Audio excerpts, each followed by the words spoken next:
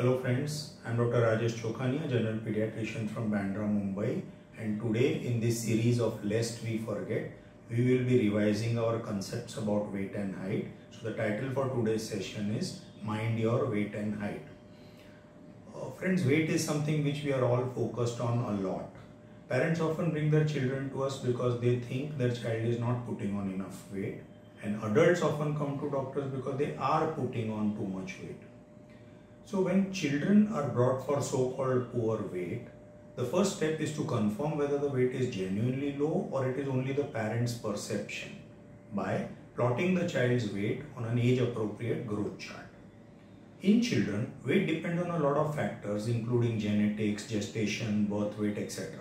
So, a prematurely born baby will continue to have low weight till this child catches up at approximately 2 years of age. Also, nutrition is the key determinant of growth in the intrauterine period and in infancy, and then after that in childhood, growth hormone and thyroxine have a major influence, and then the sex steroids in puberty. So, an intrauterine growth retarded baby, IUGR baby, will have a low weight and height, and depending on when this started during pregnancy, this baby may or may not adequately catch up in the postnatal period.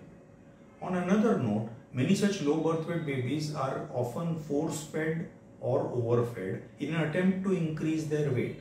This puts them at risk for obesity and metabolic syndrome later in life. Now, in general, a single weight reading is by itself is not good enough to judge the health of a subject. We must always take this in conjunction with the energy level and the vitality of the subject. So, if a child's, or for that matter even an adult's, so-called poor weight has been poor all along, but the patient has been active, energetic or playful and asymptomatic, then it just means that this is a constitutionally thin child or adult with normal health. On the other hand, if a child or an adult is symptomatic or unwell with poor weight or has documented weight loss, then he or she definitely needs to be evaluated. Children are growing and therefore are expected to put on weight at a steady pace regularly.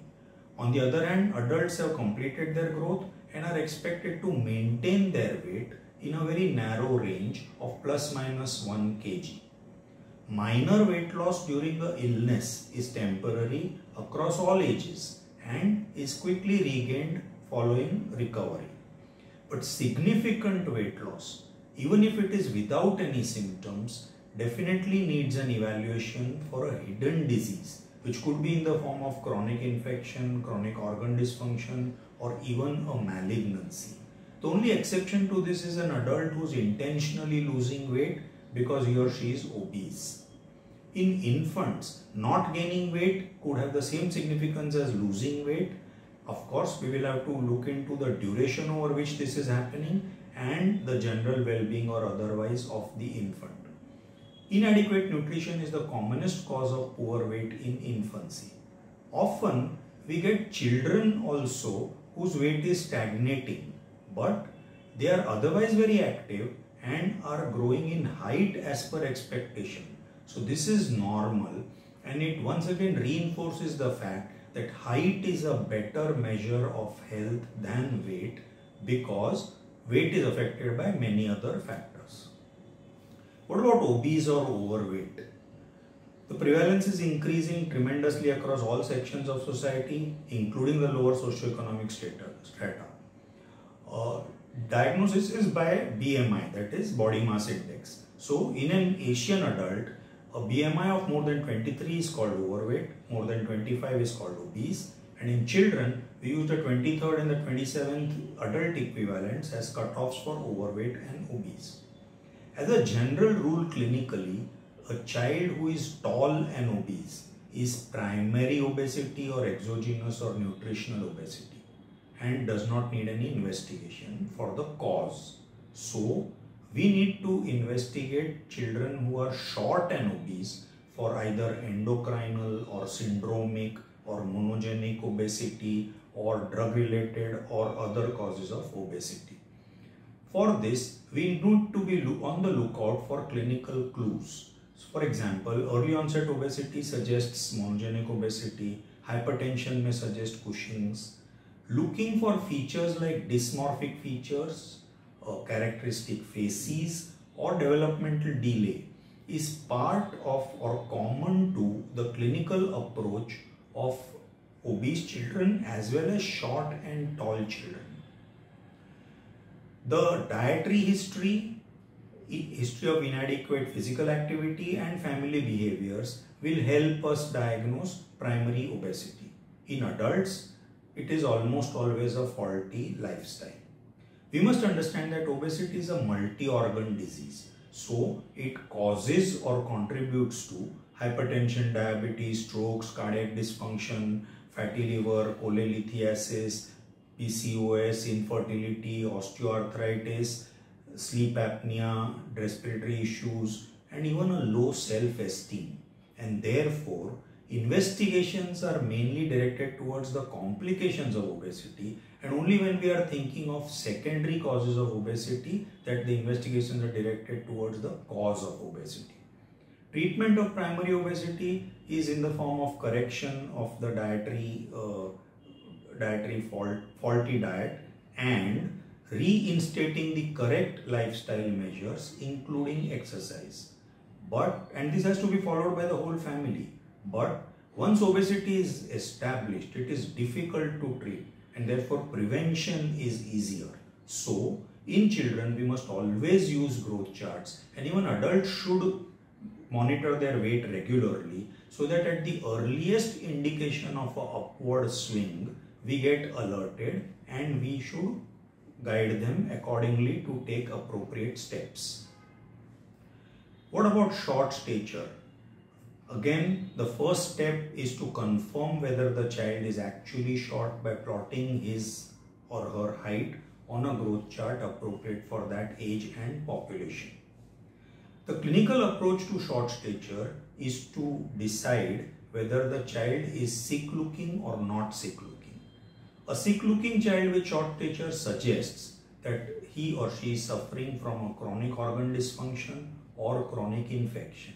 Whereas in a non-sick looking child, we will be looking for endocrine causes, syndromic causes, skeletal dysplasias, and of course genetic short stature and constitutional delay of growth and puberty. So once again, a good clinical examination to look for clues like dysmorphic features and others which we just discussed, and in addition skeletal deformities and whether it is a short-limbed versus short-trunked short stature will help us narrow down the possibilities. We spoke that a child who is obese is tall to begin with, but his or her final height may be short because puberty sets in earlier. So this tells us another important lesson, that later the puberty, taller is the height. The growth chart is the most important tool to evaluate short stature.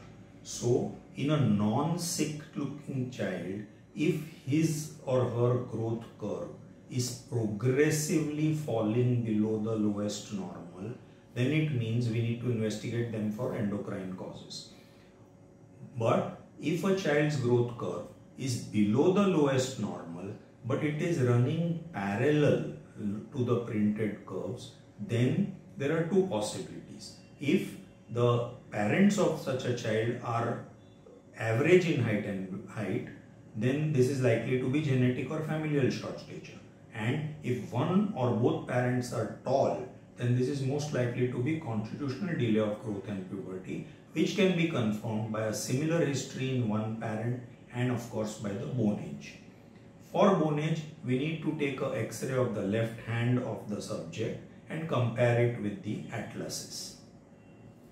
Tall stature again needs to be confirmed by looking at the patient's height being 2 standard deviations more than the appropriate for that age and population as per the growth chart.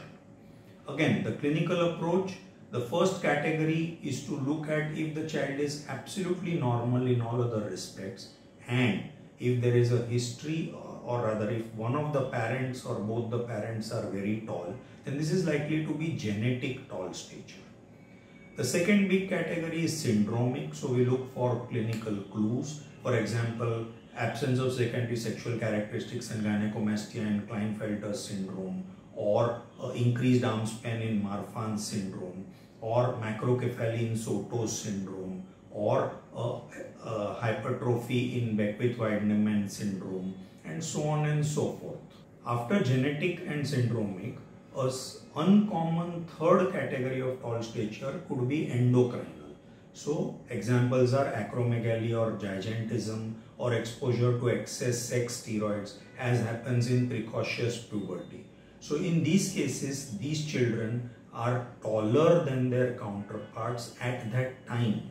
But of course, the final height will depend on many other factors, including whether treatment has been taken. So in all such cases, it is important to assess them for their pubertal status, whether it is normal, advanced, or delayed. Tall stature has its own attendant problems, social and practical issues in daily life, and in addition, they may have medical issues like an increased predisposition to varicose veins, osteoarthritis, etc. In selected cases, treatment is possible in the form of using sex steroids or epiphysiodiasis. So to summarize, friends, when we are evaluating the height and weight of a subject, it is very important to look at trends rather than a single reading, and this has to be seen in conjunction with the clinical well-being or otherwise of the patient, presence of any physical signs, and the growth chart. Such an approach will help us maintain excellence and rationality in our practices. Thank you. The next video will be by Dr. Amdekar sir on Don't Ignore Mental Health, which will be the last of this series of Lest We Forget. Thank you.